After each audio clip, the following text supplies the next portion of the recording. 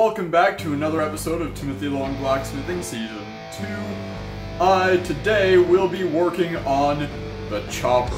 Now, I'm going to be taking from this little bit of angle iron right here that has so far served me pretty well. See, this here was my knife that I took off a bit. But what I'm going to be doing this time is I'm going to be making a chopper knife. It is to complement the other knife that I made, and you know, it's going to look pretty nice. You know, it's going to have a bit of a drop to it on the back end. The blade is going to be the longest part of it. The back end is actually going to drop in, so it's going to look pretty cool. Maybe I'll draw it out. I don't know. Maybe I'll just put it up here. We'll see. Anyway, so that's what I plan on doing, and you know, I could cut it out of this. I could just cut the shape out. Where's the artistry in that? Where's the technique in that? Where is the fun in that? This is Timothy Long Blacksmithing, not Timothy Long Stock Removal. So, with that, I guess it's time to remove some stock from the stock.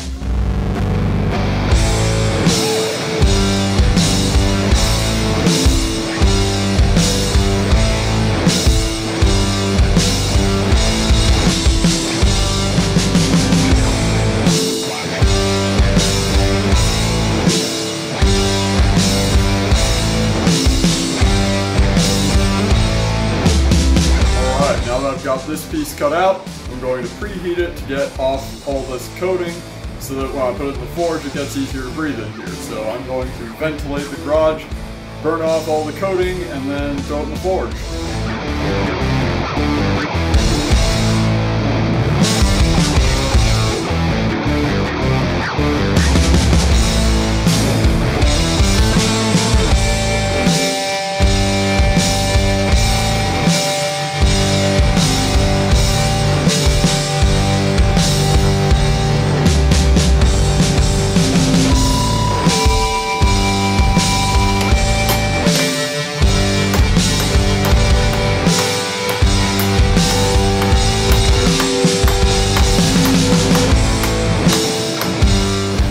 Well, as you can see, I've got this forge going full blast right now, and it is doing nothing. It is not making a whole lot of noise, which means I'm almost out of propane, which is not good because I'm just starting this project.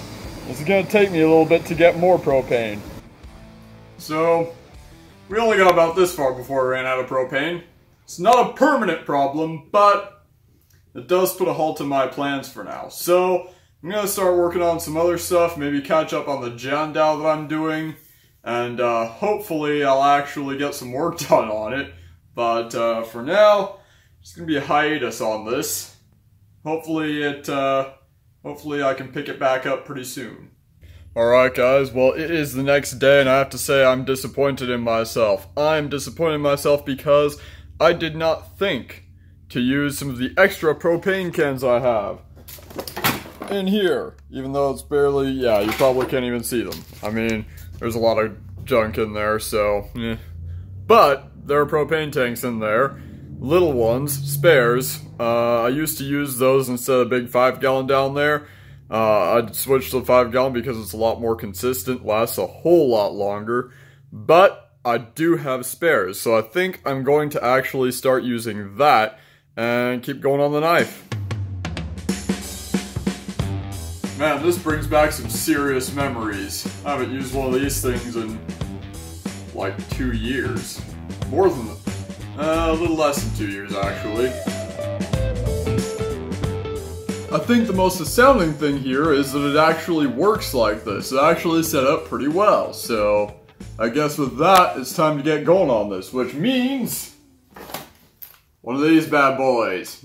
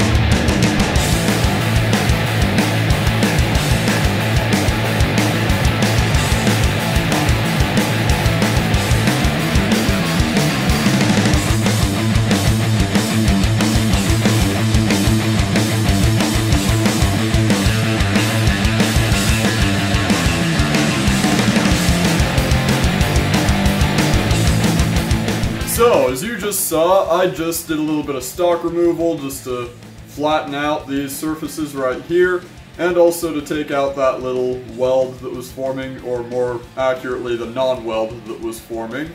And it's looking pretty good so far, you know. I cleaned up the sides a little bit, you know, not a whole lot, just because this isn't Timothy Long stock removing.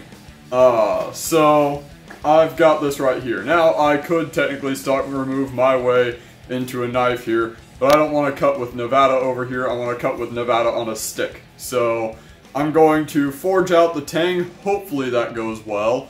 We'll see where it goes. You know, as you see, I'm using the cross-peen hammer to do this because it's got a small striking surface, which means that all the weight is going into this instead of going into this whole big thing right here, making it a lot more of an effective striking tool than, well, this surface. So I'm going to toss it back in the forge, fire it back up, and then I'm just going to pound this bad boy down, and we'll see where it goes.